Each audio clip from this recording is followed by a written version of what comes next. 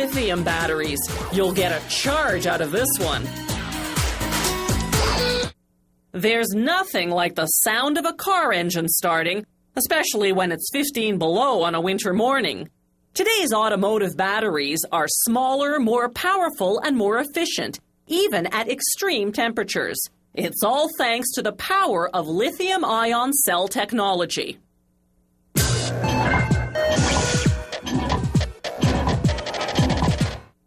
While dissecting a frog in 1786, the Italian researcher, Galvani, noted that when his scalpel touched a leg muscle, it contracted from an electric current produced. Later, Volta believed the current was produced by the metal instruments, the animal being only a conductor.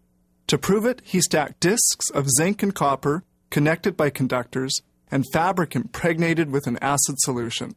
And so, in 1800, the electric battery was born.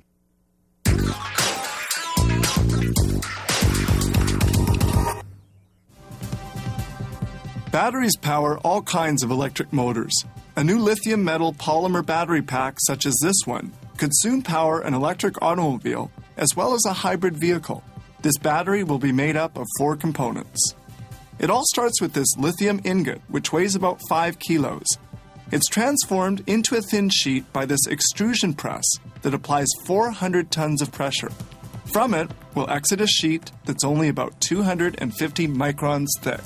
The whole extrusion sequence is closely computer controlled.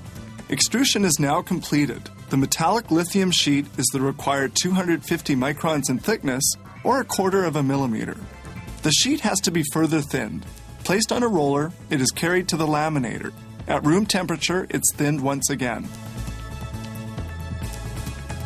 In just 20 minutes, the 5-kilo ingot will have been transformed into a thin, 250 micron sheet some 200 meters in length. This laminator completes the thinning of the sheet to between 20 and 40 microns. The resulting 2-kilometer-long sheet will allow for the fabrication of 210 battery units. Lithium is a soft, sticky metal. For this reason, a polypropylene film has to be fixed on the lithium sheet. Without this protection, the sheet would adhere to itself and become unusable.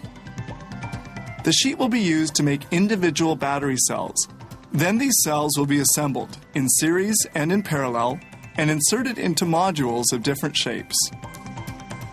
To make an individual battery cell, the sheet has to be rolled up.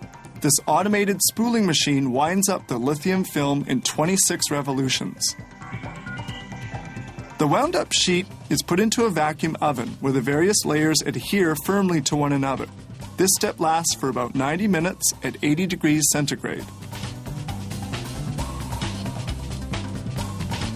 Here, a test is made. Using a voltmeter, the battery is checked to see that it produces the required 3.56 volts. Any problem can be detected here and corrected. A final quality check is made with this caliper, which precisely measures the thickness of the battery cell. The battery cells are then stored. Metallic plates are placed between them for the entire storage period.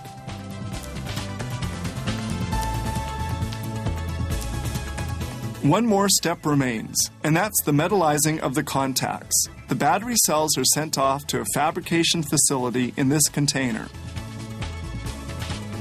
The container is robotically handled. First, it's put into a protective tank. Then the metallizing of the contacts is done by spraying on molten metal. This takes just a few seconds, since the metal cools very quickly.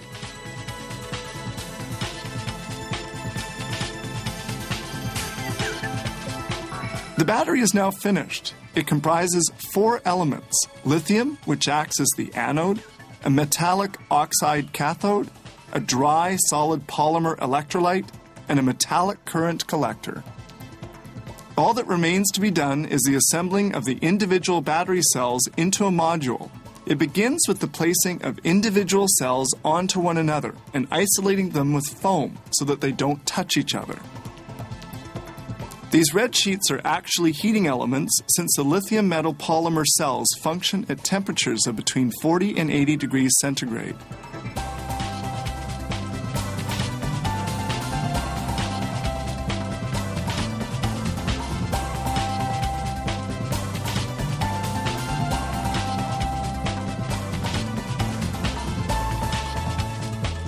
Here we see these modules of a battery pack for a hybrid vehicle, an automobile that works with a gasoline-powered motor and an electric motor.